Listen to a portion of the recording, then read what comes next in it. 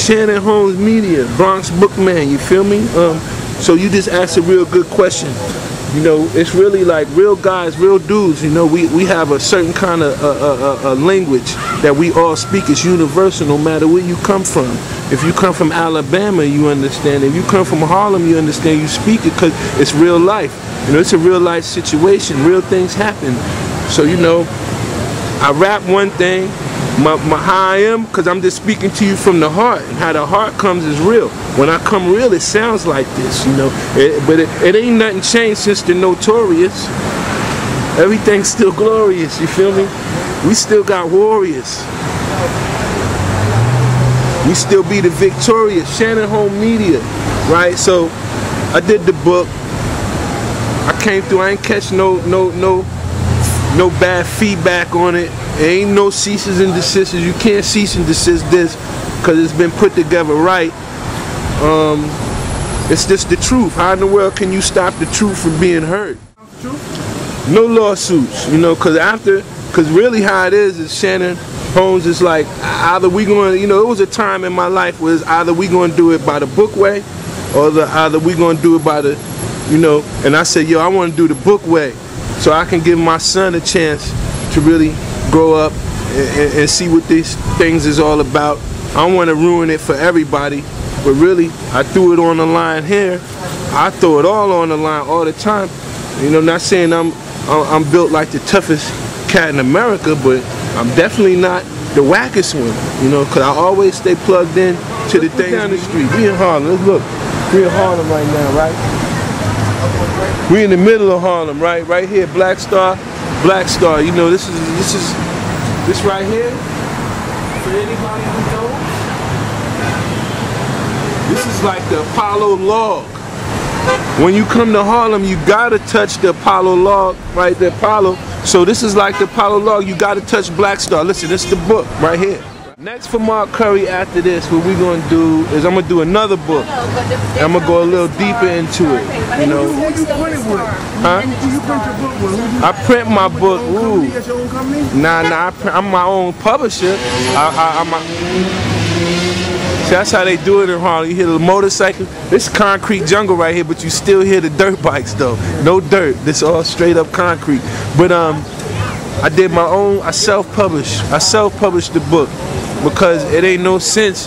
I came out of a bad publishing deal. Did you have deals? They don't want to touch that. Anything that's coming out, like, let me just give y'all a game. Random House is owned by Universal. Universal is owned by Seagram's Gin. It's not happening. Warner Music owns Warner Books. Virgin Records own Virgin Books. So they're not going to support you on putting, you know, information out on what they be doing in the publishing world. Old MTV, which is Simon and Schuster. Simon and Schuster. So everybody really. And they tied in with that theory, that reality theory. Hey yo, hold on 1 second. Hold on. Let me see the camera. Yo, how it go? How Shannon Holmes? Viacom owns Simon and Schuster, which owns MTV, which has a stake in that because Puffy's reality show. They're definitely not going to touch because of that. That's a money maker. You hear that? So now Mark got the camera and I'm being interviewed. Yeah, you know, we just had to reverse the script. Now watch this. So you heard what he just said. He didn't tell you nothing that wasn't right. So how in the world you gonna get a publishing deal with the people who done, they say, well, I'm gonna give you a deal to write a book about the things we did to him. Mark, tell me something, right? Yeah. I read a little bit of your book, you know, I was dibbling and dabbling in it, and I passed it on to my homegirl. And you said that he thought you was washed up. See, you wrote that hit.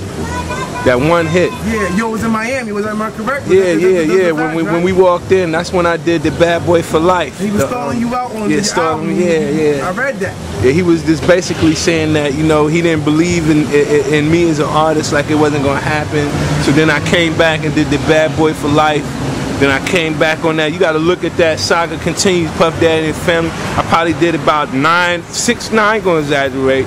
Probably about 6 joints on that album. I did all of that within like a week, 2 weeks. Rest of the time I rode motorcycles on the beach. Did you write a lot of? What was your role in Bad Boy? You wasn't coming out. We heard you. We heard about you, but nobody ever saw the whole Mark Curry album. Is there a Mark Curry album in the works for yourself, or you know what I'm saying, an independent route or something like that? Now, I put an album out, but I'm gonna have to be the boss of it because I can't have no bosses over me no more. I already done put, you know, to have that boss in your life is like putting your life in their hands. And if they don't respect you for how you respect yourself, it's not gonna work. So I don't never want to be signed. I don't never want to have nothing over me ever again in life. Did you feel that? Did you feel that they didn't respect you as an artist or as a man? Well, how did you feel you were disrespected? What way, shape, or form you feel you being disrespected? To me, I just felt like they tried to play me for a chump.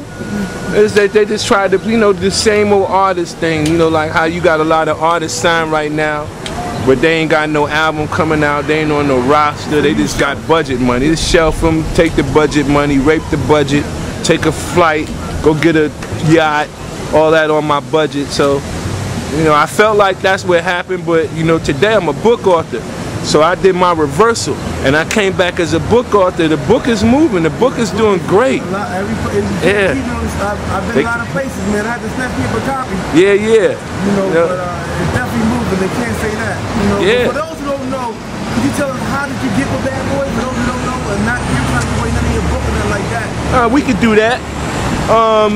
It's a guy, my man. His name is D-Mac. You know, which, you know, when we stepped into the business game together, we both was kind of like not understanding how it went, but, you know, I know I did music, you know what I'm saying? My man, yo, he got the Think Big shirt on, right? Think Big. But anyhow, I met my man D-Mac, and he happened to be real close friends with Puff. So then Puff had called one time, was like, yo, Curry, he called me on the phone at 3 in the morning. I ain't never even talked to Puff on the phone. I'm sitting in the bed with my wife. And he called like, yo, I want to sign you to my label. I'm like, all right, you know, well, tomorrow I'm going to wake up. And when I wake up tomorrow, only thing you have to do is do the flights. And I'm going to be right there. We can talk face to face. Because it ain't no sense. I was in Atlanta. But you from California? Nah. They thought I was from California. Your pops is from California. No, my pops from right out there in Florida. But he from right here in Harlem. You feel me? You got to read the book. Okay, I messed up. It's all right, though. It's all right, Shannon Holmes, because you want to know why? Because you got permission to make any kind of mistake you want and come back and refix it because you Shannon Holmes, man.